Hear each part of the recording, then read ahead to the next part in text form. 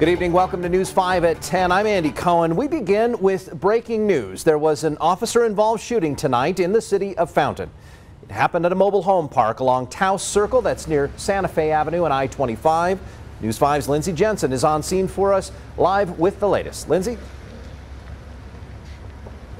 Hey Andy, yes, of course, we just did get an update from the Fountain Police Public Information Officer. I'm told 2 Fountain police officers shot at least 1 bullet tonight here at the Santa Fe Villas Mobile Home Park just off of I-25. This happened around 6 p.m. when officers responded to a domestic violence call. The PIO says a dog attacked the 2 officers, then the suspect started to attack the officers, which led to the shooting. The suspect is in the hospital recovering from at least 1 gunshot wound. 1 officer is also in the hospital recovering from the dog attack.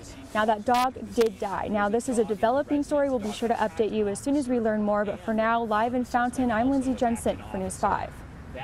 Lindsay, thanks for that report.